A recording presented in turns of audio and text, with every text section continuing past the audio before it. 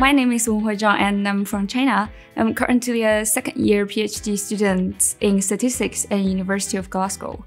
And my research topic is based on the analysis of medical image data, PET specifically, for lung tumor delineation and detection. I always want to do something that is practical, because in statistics, such a theoretical subject, I want to do something to combine the theory of statistics and practical applicants. So I think medical image analysis would be a very good choice for me. The reason that I choose to do the PhD is that because I really have the passion for the academia, definitely.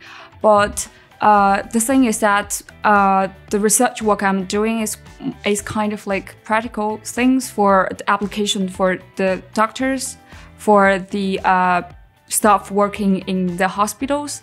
It's quite exciting, isn't it?